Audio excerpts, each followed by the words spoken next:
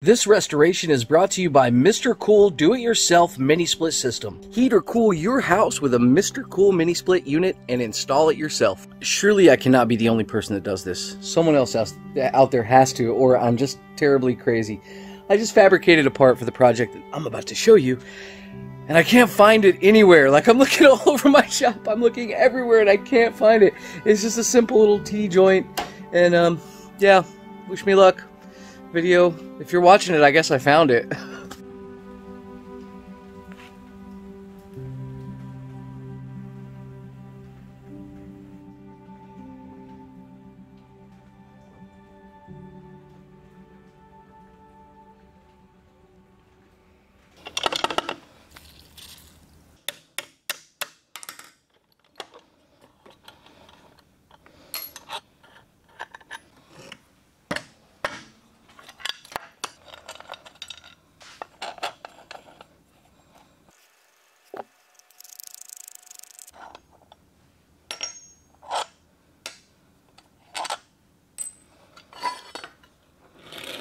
Okay, so this is where I would say most of your money is the rigidity of this unit, right? So the cheap ones, they operate on a cam right here, and when you push the lever down, it just squeezes the center together.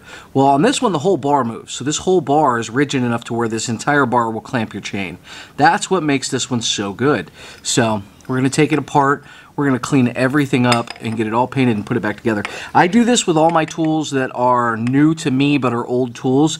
This is not necessarily a restoration video for you guys that like watching stuff restored.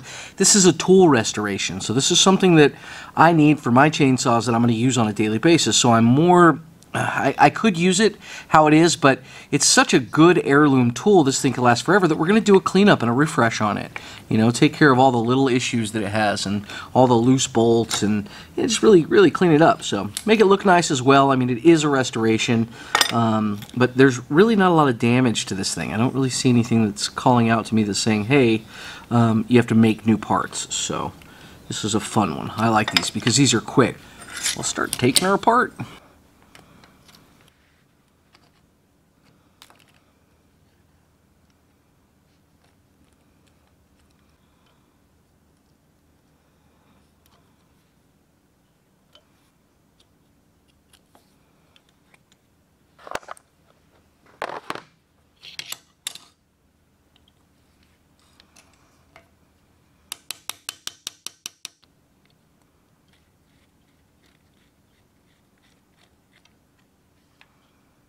That's cool, huh?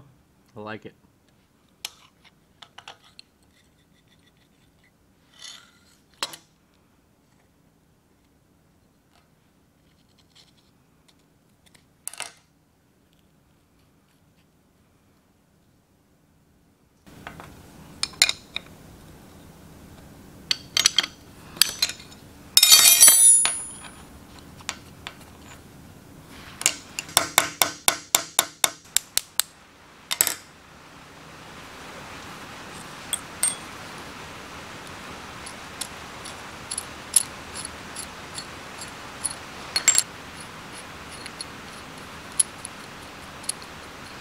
Call me a nerd, but I like to clean all the nuts and bolts off. They'll be dirty the first time I use it, but I don't know. It's my zen moment.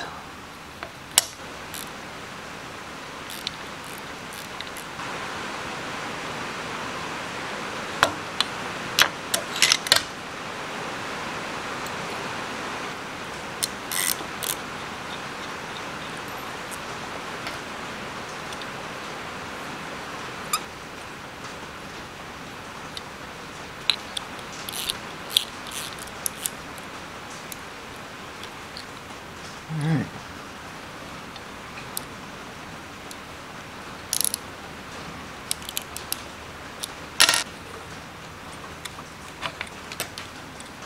You know, a lot of people freak out about, like, oh, that's the wrong tool for the job. I can go fight and look for an Allen wrench, or I can just take that off, grab this, take it out. I mean, these look like they have to be adjustable. Because it has to... Or is there a washer? Yeah, there's a spring washer in there. That's cool. We'll take these off. I'll show you. Oh, they'll probably fall out. Yeah, there you go. So sandwiched in between there is a spring.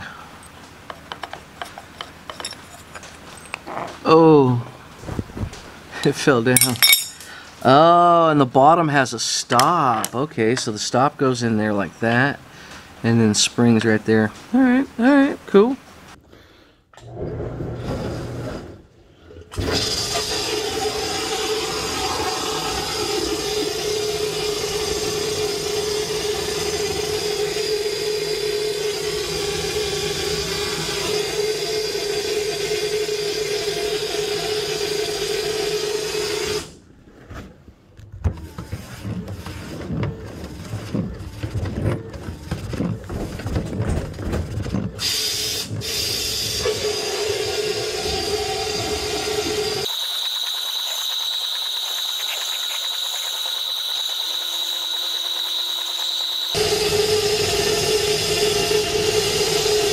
Okay, this is a power head. Since we're talking, we might as well have some fun talking. It's obviously missing a handle right here. This looks like the stop for depth, a very important component. You could cut your saw chain in half with this if this wasn't, if you just push on it and this was all the way out.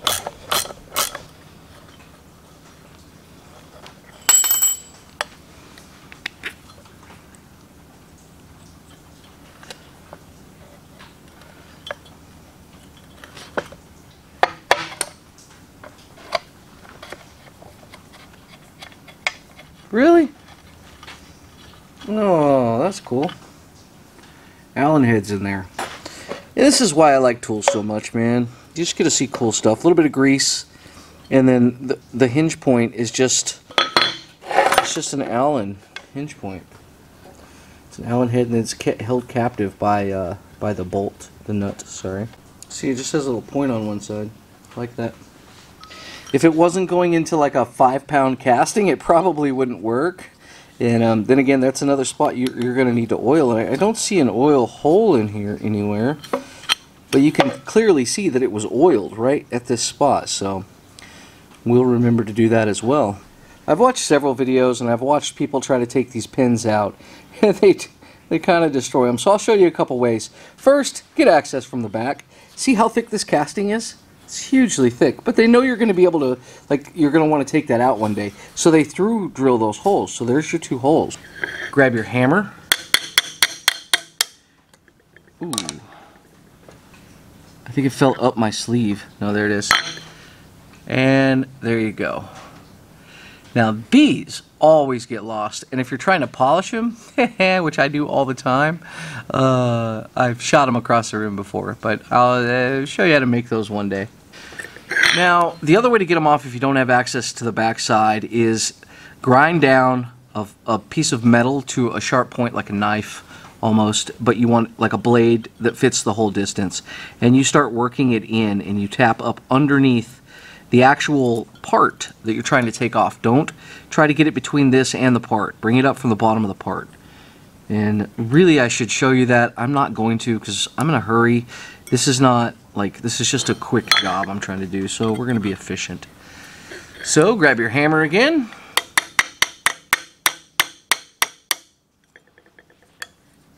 This time I'll be more mindful so I don't shoot this across the room. And it's just that simple. There you go. We've got our part off. We've got our little brads. And this piece is ready for cleanup or paint or whatever you want to do with it.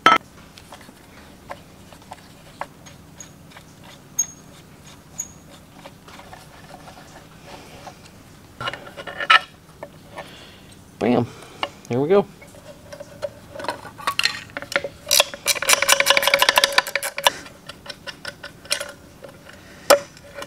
I've got it disassembled. Okay.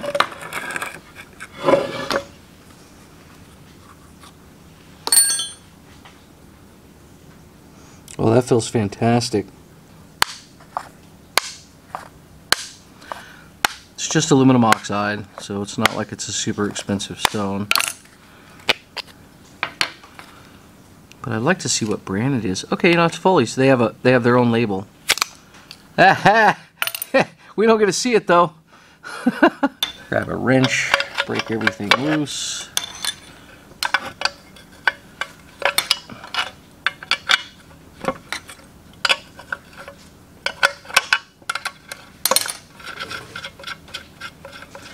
I am so used to working on like extremely rusty stuff. This is so easy. It's so nice to have a decently clean tool to work on.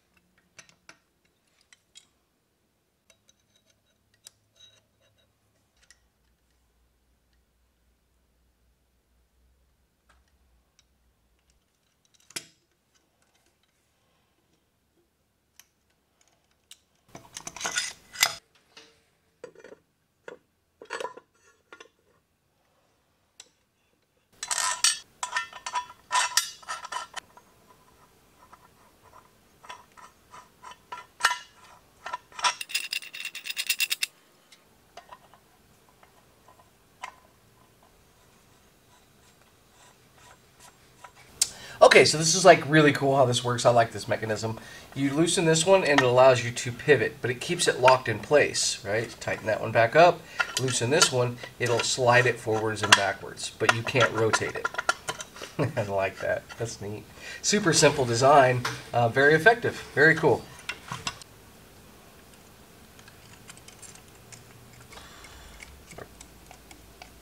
Okay, so this will go on here.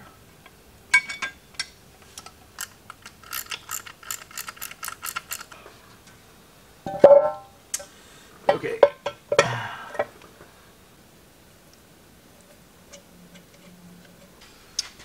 Okay, we'll throw our arbor back in. Bearing assembly. I'm betting this guy gets some washers.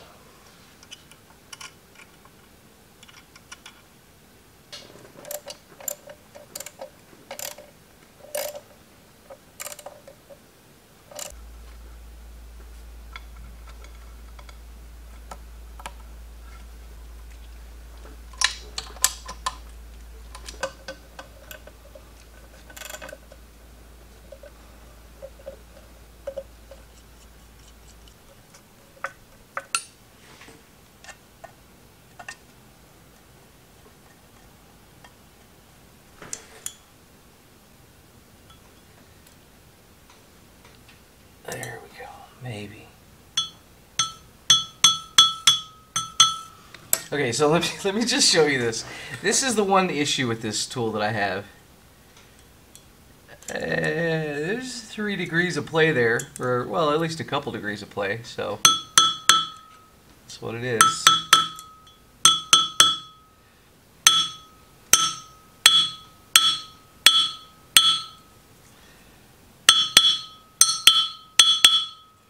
Okay.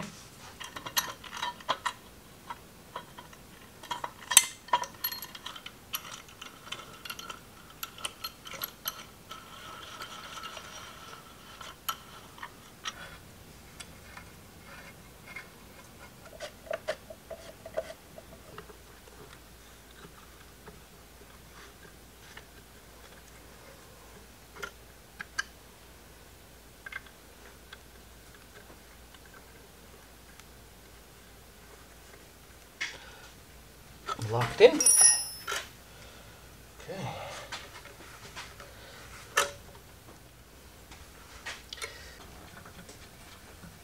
Okay, I've got some new stones coming, but there's plenty of life left on this guy. So we're going to seed them.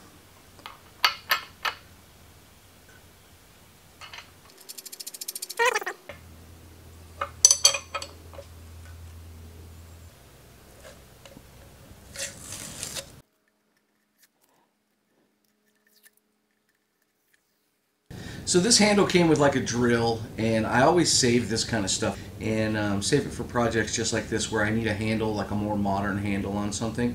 And I think it's going to work perfect, so we'll slap it on there. Oh yeah, that's super comfortable. It's nice. I like the rubberized grip on this. This is actually pretty good. Okay, got her mounted up. All I did was make a little T-joint right here and then welded this in because this is going to be something that moves around. I don't want to stand for it. I want to put it on a shelf, right? So I just mount it in my vise. Now, I need to run grab a spring right here. A spring goes from here to here. That's kind of evident, like obvious. That's my issue there. And then sometimes the simplest solutions is the way you should go. No hinged foot pedal, no nothing. A tab of metal. Watch. Drop it on the ground. Whip it around the right direction, or not the right direction if you don't want it. It'll work from any position, but anyway. That's it. You can watch the jaws close.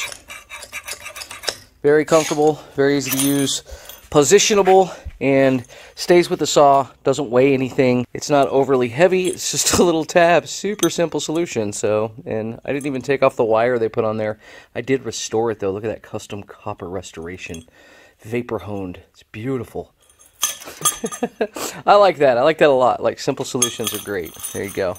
It almost just goes into that natural position. Bam. Super easy. I don't know. Let's try left foot. Left foot. Let's go right foot. I'm looking through a camera, and I'm kind of hunting for it. My foot. You can just feel where it's at. Yeah. I know someone's going to say, it's not going to work. You should have done that more stable and mounted the whole thing and did a solid bar or whatever. Heck no. That's the way you do it right there. Alright, I'm going to sharpen some chainsaws. Let's like cue the cool music and clean up the stuff around here and give you guys those pretty shots that you love so much. Okay, so we have the MS201TC. This is a pro saw. Very awesome, very powerful saw. We have a homeowner saw here, which is my least favorite saw. We're going to do some modifications to this one in a future video. And this is a 211C, and this is an Echo homeowner saw as well, 352. And then we have the Pro Saw, the MS441C Magnum. So this one and this guy right here both have the chip-controlled carburetor, if you will. I really wasn't sure about the technology, but I've seen a lot of guys replace them with a carburetor, and the carburetor performs not quite as good. I can tell you this, I tuned this one up inside the shop. I took it outside, and it was warmer in the shop, thanks to Mr. Cool. And yeah, when I got outside, it just doesn't run. So I have to retune it for outdoors during temperature change, which this one and this one, you don't have to do that. And this one and this one, you do. You have to tune them on the fly.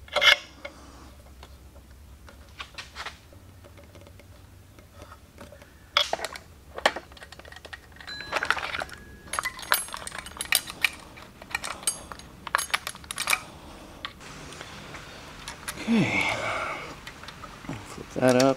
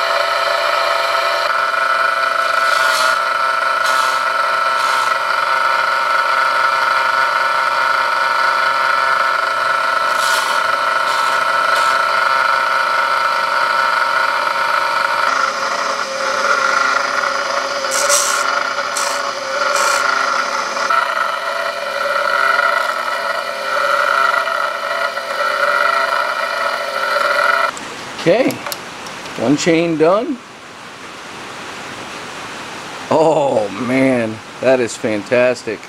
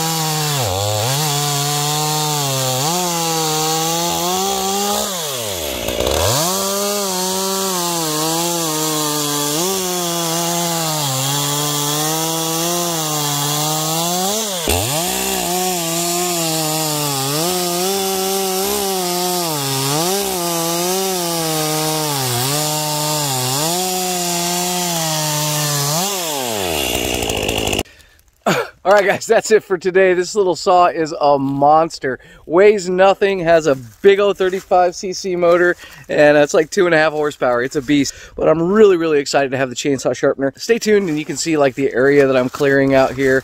It's gonna be pretty awesome. I got a video coming up for you guys on that. So yeah, let's get some work done. Thanks for watching. Subscribe, comment, and we'll see you on the next round. Later.